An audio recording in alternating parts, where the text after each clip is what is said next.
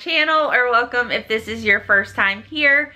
Today's video I'm sharing with you how I decorate my TV media stand for Halloween. And this will be a look that you can do with your mantle if you don't use a TV media stand, or if you just have a sofa table, just any long narrow table. Will be something you could do at your house. So stick around if you're decorating for Halloween, and let me know down in the comments below when you start decorating for Halloween. So this is the middle of September, which would be early for me if I was not making a video for YouTube. I would probably start decorating for Halloween October 1st, but since I have to get this video out to you guys, it is a little bit early. So as always, don't forget to like this video and subscribe if you are new here. I would love to have you as part of my YouTube family. I'm almost to 500 subscribers, so click that subscribe button now and share with your friends. Let me know down in the comments below when you decorate for Halloween, and let's get started. These are some of the bigger pieces that I have. This is a stuffed skeleton, and he has, I guess, yeah, beans in his bottom there. He has feet and arms and a hat. He came from Target last year, and I did buy him full price, and he was part of like their carnival type line of decor.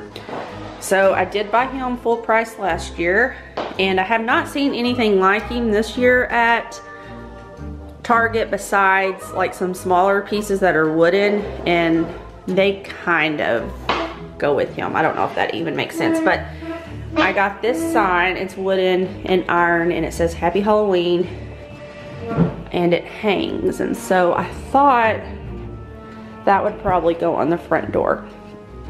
It came from Kroger last year, and I was just looking at the price. It says $24.99. Now, I did not spend that. In fact, I don't even think I would have bought this for half price. So I really think that it was probably like 75% off, and that would have put it at like $7.50 or so. So I think that's probably what I got it for. I also got these 75% off from Kroger, and I bought like 3 of these, but the other 2 are around here somewhere. The kids have been kind of looking at the Halloween decor, but these you fill up with leaves. We don't have a whole lot of leaves, so I just kind of put yard debris in it or whatever to fill them. This is my new piece, and it is like a haunted house lantern, and you can put an LED light in it, and it closes. It has this little springy bat on the top. So that's my newest item that I bought this year, and it came from Target.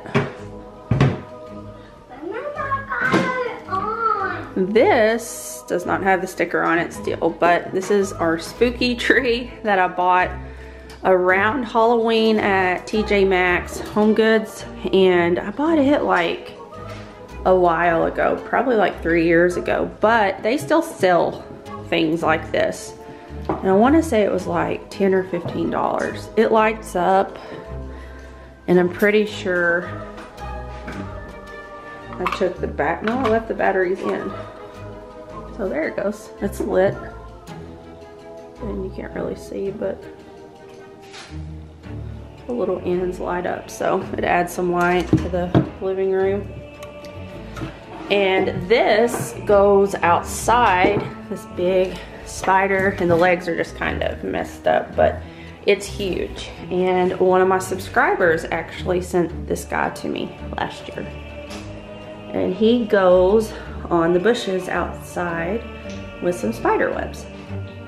But those are all of my really big items that, well, you know, that's not big, but that did not fit into the tub. So we're about to go through it. First, before I go through all of that stuff, I bought this 2-tiered tray. That's Jack. And it spins, but it doesn't spin well. It came from Target dollar section, so it's like a Lazy Susan. It was $5. I bought it to see if I would want to decorate it for Halloween in the kitchen. These are so cool. I bought these while we were on vacation this year at an antique shop, and they're like really heavy stained glass, and you put a votive candle or a tea light candle in it. But even without the candles, I thought they were just like really cute to decorate with. And they're I feel like they're like really good quality. They're really heavy, and they only cost $6 for the pair. I got this little candy dish, which I chipped last year from TJ Maxx. It was like $5 or $6. And I leave it in the kitchen, obviously. These little guys are salt and pepper shakers, so these would be probably what I would end up doing something with, putting them on there or so. But I had 4. I had a mummy. Up there, Mommy. But Up there. in a minute. But the mummy broke, so there's only 3 of those left. But that's kind of all of the decor I have right here. And obviously it's not where it's going to stay. Okay, so I'm gonna try to hold the camera and go through this. I don't know why I don't just set it up, but let's see. Barwin, Mom. Yeah. I want These were from Walmart last year for $1.98. Put a little tea candle in it. Be careful, they're glass, they'll break.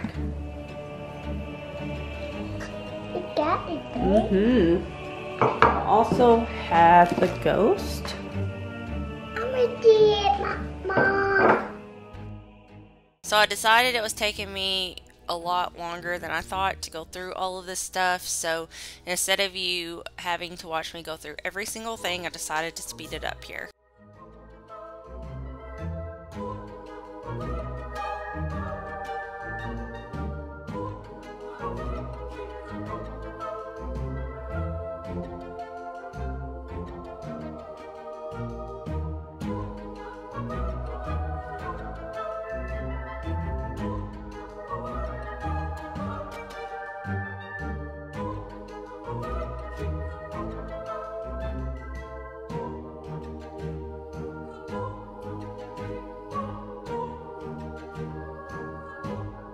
And after just looking at a few more things, I'm going to cut this off because it takes quite a while to go through all of this stuff. I'm talking about every little piece.